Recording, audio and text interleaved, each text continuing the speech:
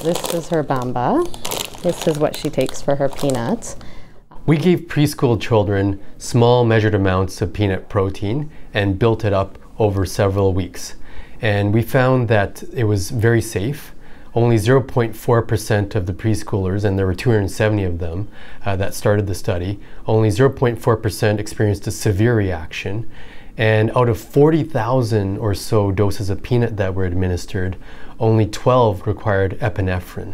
It's been a life changer. All her allergies kind of absorbed our family, and in terms of everything, we couldn't have nuts in the house.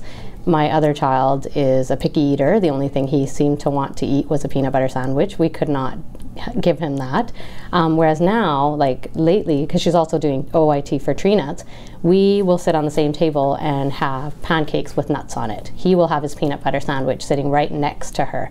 And that's something that, 2 years ago was unheard of for us. If you can achieve this milestone of reaching tolerance or desensitization in the youngsters, then you avoid the situation of developing poor quality of life, increased anxiety, and the social isolation and potential bullying and other ramifications that occur with long-standing peanut and life-threatening food allergy.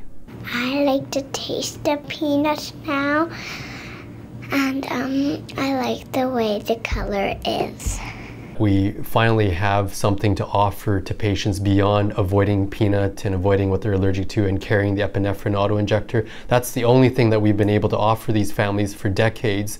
And as they were losing hope, now we have given them a glimmer of hope.